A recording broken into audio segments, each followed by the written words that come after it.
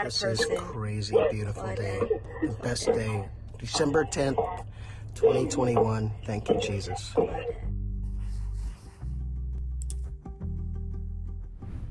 Welcome back to Faith and Familia. Things are getting good. Things are getting good, but like 11 is our favorite number in the world. But this was the most excruciating, painful 11 days. 11 days of our waiting. life. Of the wait. Tom Petty said it best in a song. The waiting is the hardest part. Getting to this point and even being able to wait. And it's so weird because I really was obsessed with that song, Wait on the Lord. The Dante Bowe. Yeah. I would literally listen to Wait on the Lord. Like that was my song for those 11 days. When I tell you like weep, this is like next level weeping because I was like, I'm in the waiting. Mm-hmm. And genuinely, as hard as it was for me to say in that waiting process of 11 days to find out if we were pregnant, my prayer was a prayer of surrender, just like, God, I want your will to be done. That was really hard for me to say because for the last 4 years, I'm like, nah, fam, come on. I want my will to be done, yeah. My will is we having this baby. It was really hard, but I just remember changing my posture, and I feel like God was pleased with that. Does that make sense? Yeah, I think even referencing that song, I remember the little spontaneous moment they do at the end, like worship while you wait. Like, yes, that's what happens when you wait. When you wait on the Lord, you're going to renew your strength. You're going to soar like eagles. Yeah. But in the waiting, instead of complaining, instead of worrying in the wait, worship while you wait. Worship while you wait. And I think once we kind of really got that understanding, it made the days a bit easier for sure. It was so hard. It was difficult. I was, again, like I had 2 weeks of filming Raven's Home back to back. I would manifest that I had a child and I would actually speak out loud. Oh yeah, my baby is this, my baby is that.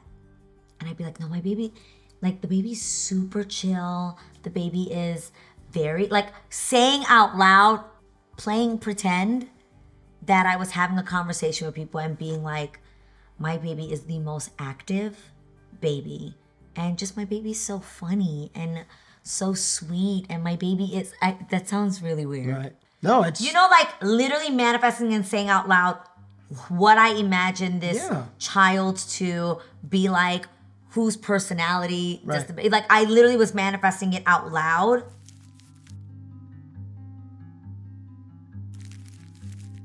So the day of implantation, they actually take a picture, and the best part is they initially gave it to our surrogate, and she handed it and goes, oh no, it's not my baby.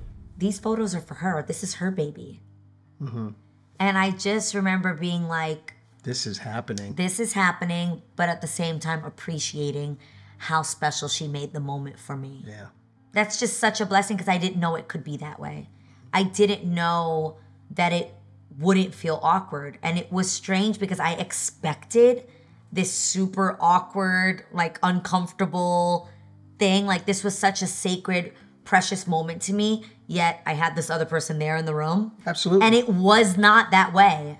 I didn't know it could not be awkward. I didn't know it would still feel so precious and so significant and so personal.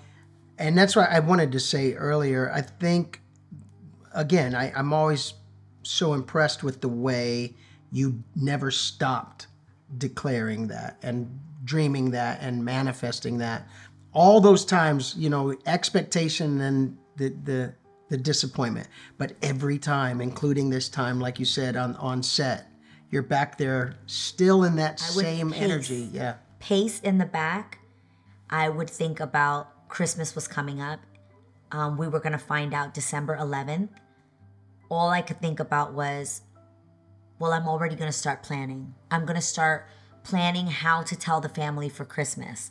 And you got to remember, like, even what we just discovered in the last episode together, like, oh, wait, God has provided. Like, we realized that we lost our 2 girls, and then we look up and do the math and realize we He gave us We back have what we two. lost. Yeah. So we were able to be confident in the waiting. Like God is absolutely going to come through. 100%. Like I know that God has placed this desire in my heart and it's there for a reason, and I feel this way, and I wake up every day, eat, sleep, and breathe the idea of motherhood. I know that I'm going to become a mother. The question for me was just when. It was waiting on God's perfect timing. My surrogate went to go do her blood tests. I was actually on set at Raven's home on the Disney lot. And the doctor said, hey, we'll probably know something by about 3. By about 3. So I, crazy enough, had this huge break for the yeah. day. And lunch was during that time, and they were shooting other scenes. And I told Israel, please come to the set and like, let's find out together. So we sat in the car and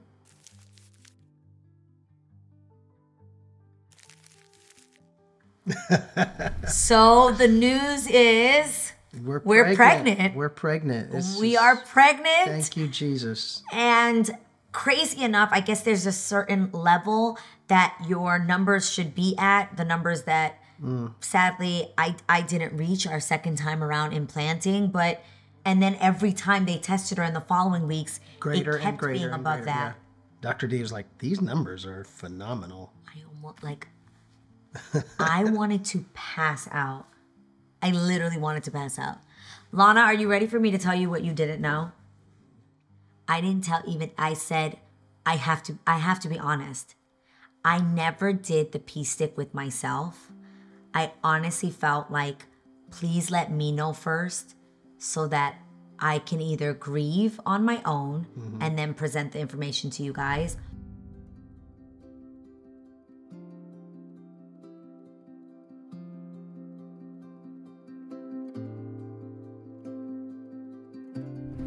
Wait, I have to tell you, are you so mad? It was just the day before.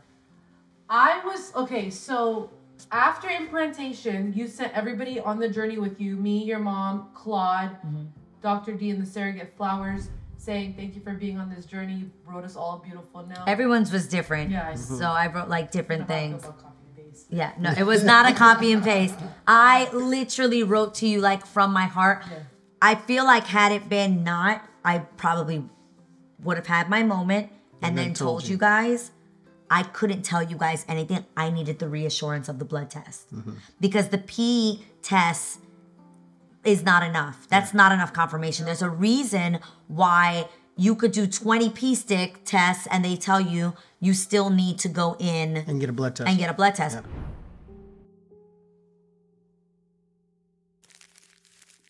I know this is going to sound crazy. How you think you'll react is so different from how you actually react. I thought I would like go crazy and cry or so. I was like oddly calm.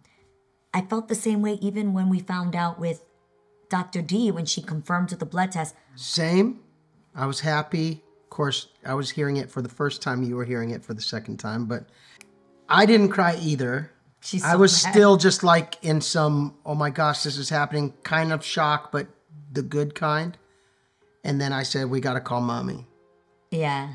And mom's reaction. Before she even got on the FaceTime, I started crying. Like, and it sort of reminded me of when we first called her and said, we have a boy and we have a girl from when we were in Charlotte coming back.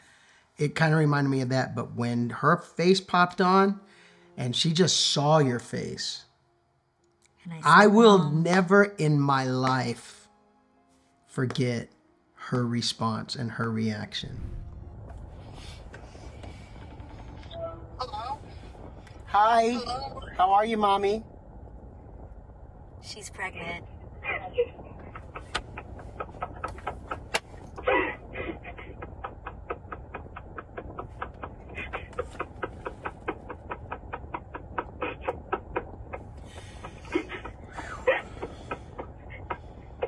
Thank you, Jesus.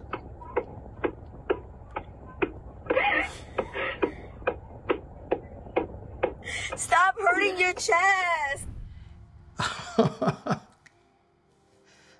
Ever. I'll never forget it. She just started pounding her chest. Like she couldn't was get the most words out, so she beautiful just moment to me. Yeah. To see my mom, because if I'm being honest, we never had that reaction before. And it's when I tell you, it is so like tangible and tactile for me. Like Yeah. I can go there immediately because of her. You just realized it was hours and hours and days and weeks and months and years of prayer. Like when you know every day she would pray for 4 or 5 years straight, Jesus, please give my daughter a baby. That's all she wants. Mm-hmm. And every day she prayed. So her response and reaction was so like primal is the only way I could think. Like it was just like, she's very expressive and awesome and funny and whatever and extroverted, but I had never, she responded a way that I didn't expect. Yeah.